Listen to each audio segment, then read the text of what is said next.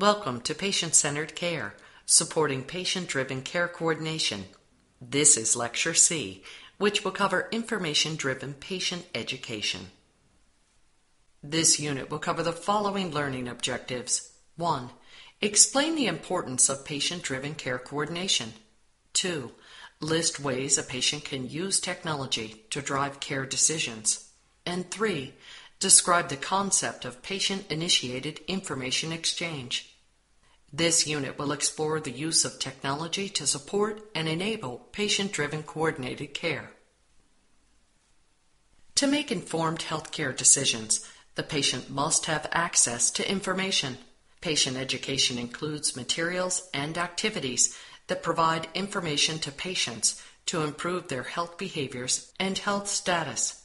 An educated patient is better prepared to participate in their care, prevent errors, improve their outcomes, and impact the length of healthcare interventions. How can we help patients to be full partners in their healthcare?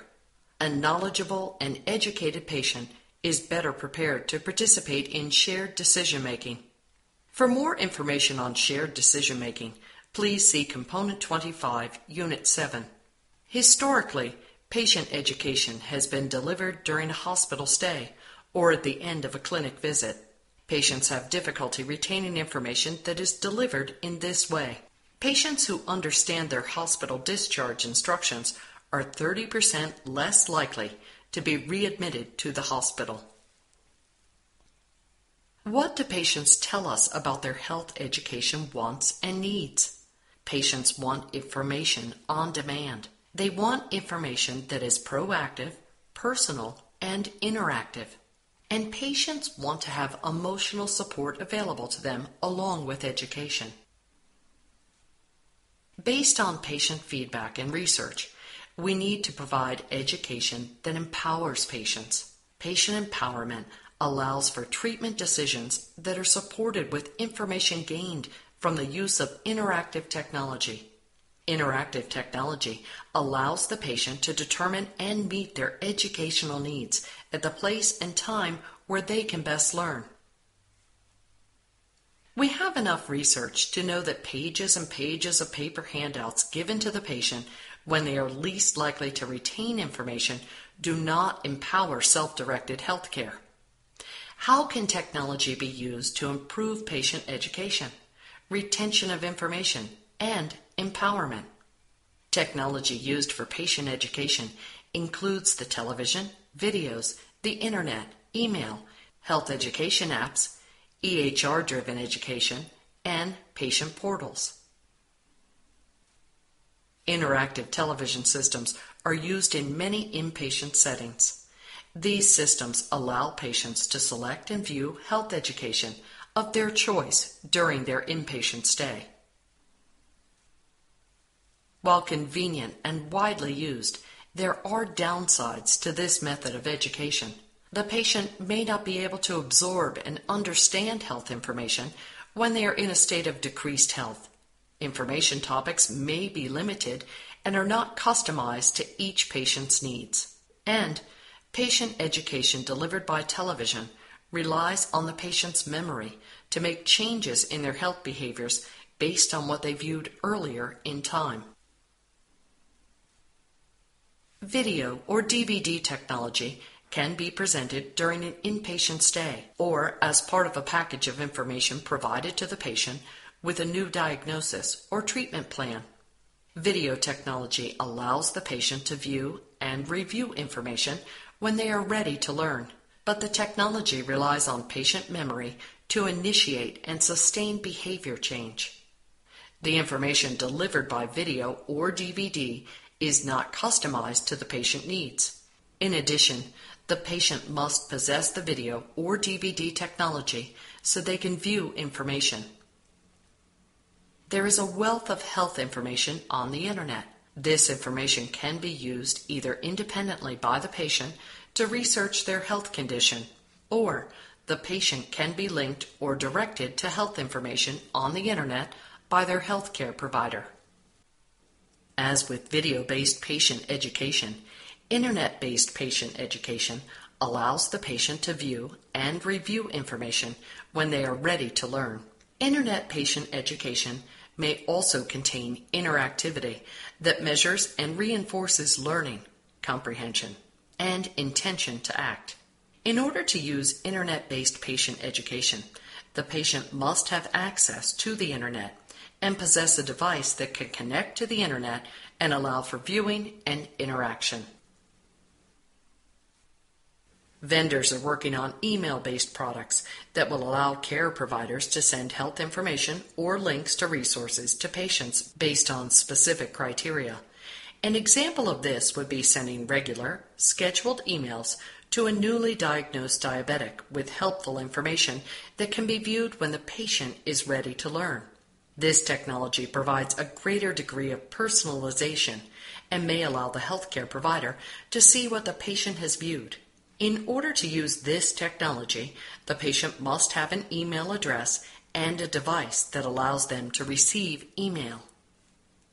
More physicians and healthcare providers are prescribing or recommending health apps to patients as an educational and behavioral change technology. Health apps are mobile technology, allowing the patient to learn at any place or time.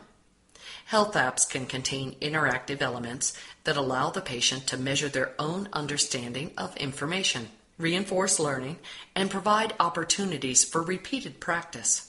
Less than 25% of physicians currently prescribe mobile health apps, but it is estimated that many physicians will incorporate this technology into their practice within the next 5 years. Again, the patient must possess mobile technology that facilitates use of mobile health apps and may need some assistance to understand how to use these apps. Cutting-edge EHR technology now enables nurses and physicians to order patient education topics within the EHR that is then sent to an associated patient entertainment system in the hospital room. The health topics are listed on the individual patient television or viewing device, where they can view the information when they are able. Completed educational topics are reflected in the patient EHR, signaling the nurse or other healthcare provider to further discuss the topic with the patient to assess and reinforce learning. This technology is fairly new and requires specific technology, setup, and equipment to initiate. Many patient portals are designed so that specific education relevant to an inpatient or ambulatory care episode is available through the portal when the patient is ready to view or share with others. In addition, many patient portals provide links to an extensive list of healthcare topics so that patients and families can browse and research health information. Many technologies exist or are emerging to support the goal of interactive and on-demand patient education. However, there are barriers that decrease the ability of the patient to manage their own health education needs. Barriers include patient health literacy, language, culture, and technology.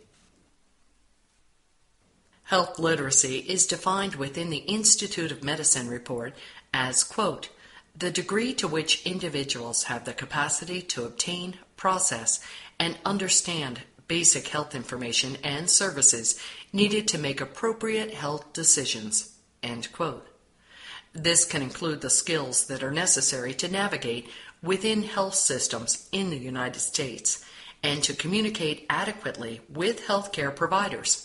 The majority of the population in the United States possesses an intermediate level of health literacy, including the ability to locate and utilize e-health resources.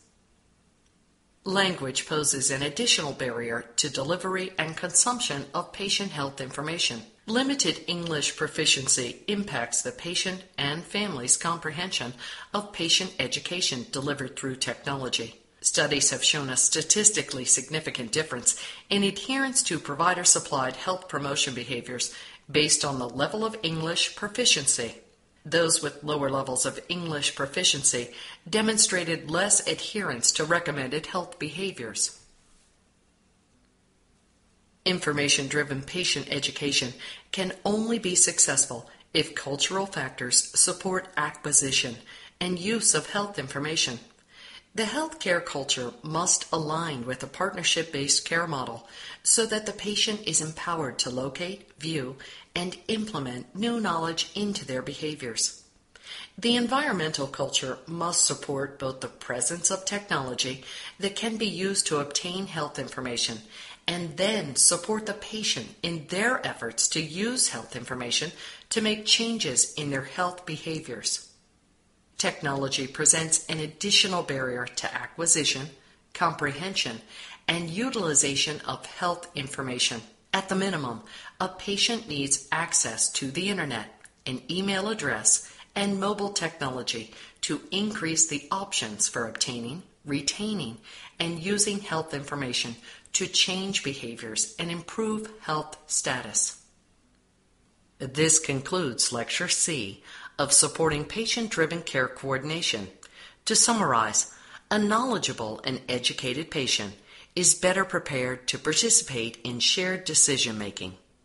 Technology can be used to improve the delivery of health information so that the patient can view information at the time and place where they are readiest to learn.